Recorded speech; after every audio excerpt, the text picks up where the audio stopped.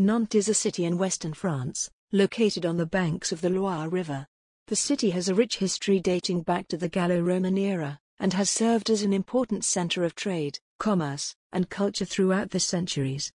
During the Middle Ages, Nantes was a key center of the Breton Duchy, and was known for its impressive architecture and cultural heritage.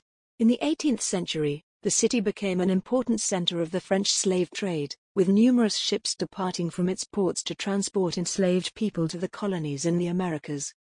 In the 19th and 20th centuries, Nantes underwent significant growth and development, with the establishment of new industries and the construction of new buildings and infrastructure.